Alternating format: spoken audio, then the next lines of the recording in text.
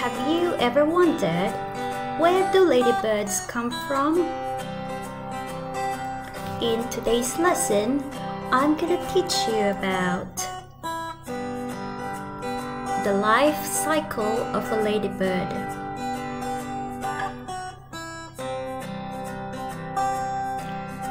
The ladybird's life cycle begins with the tiny yellow eggs laid on leaves.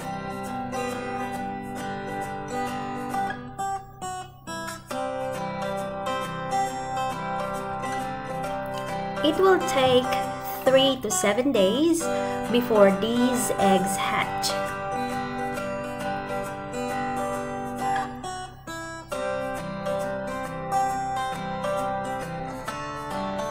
The next stage is larva.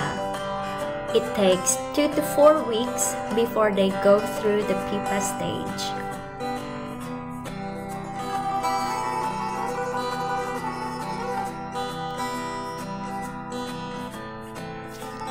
During pupa stage, the ladybird is usually yellow or orange with black markings. The pupa remains attached to a leaf throughout 5 to 7 days.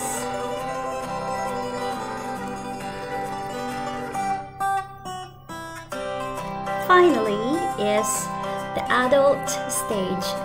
This is the final stage in the life cycle of a ladybird.